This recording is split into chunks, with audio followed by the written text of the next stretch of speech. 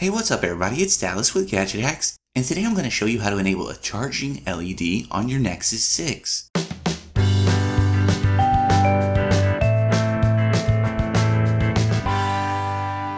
Now the Nexus 6 uses an ambient display notification system that shows a black and white version of your lock screen when you get a new message. That's because the device has an AMOLED screen, which uses virtually no power to display black pixels. As a result, the Nexus 6 doesn't show a blinking LED light for new notifications like most Android phones. But the Nexus 6 does indeed have a notification LED.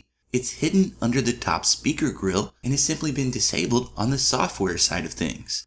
In the past, I've covered a method to enable this LED for incoming notifications, which involved using the pro version of an app called LightFlow.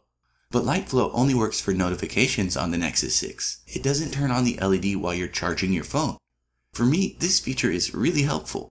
I use wireless charging almost exclusively, so having the LED turn on while charging lets me know that the phone and the charging pad are lined up properly. Well, a new app from developer KDB will actually allow you to enable the hidden LED on your Nexus 6 while your device is charging. It even has a few more triggers, like display on, Bluetooth enabled, and storage access. To get this one going, your Nexus 6 will need to be rooted, but if you need any help with that part, just check out my article on Gadget Hacks.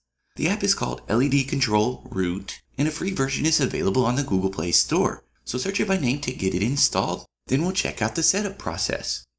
Now when you first launch LED Control, the app will inform you that it needs to request root access. So tap Next on this message, then hit Grant on the superuser access request.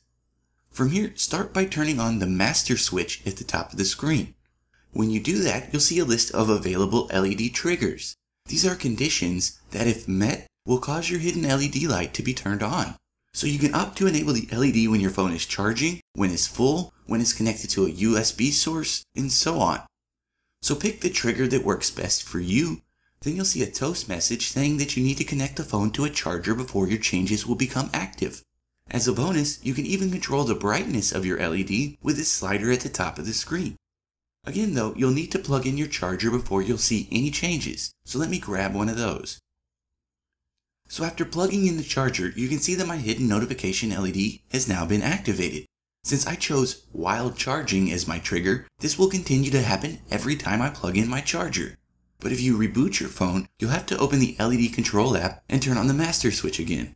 That's actually a limitation of the free version, so if you want this to be enabled automatically on boot, you'll have to purchase the pro version for 99 cents. If you go that route, open the app and hit the three-dot menu button. From here, just tick the box next to Set on Boot, and LED Control will always be enabled.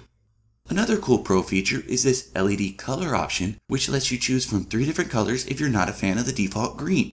So the free version is obviously very capable, but the pro version adds a bit more to the mix. For the full breakdown though, be sure to check out my article over on GadgetHacks.com.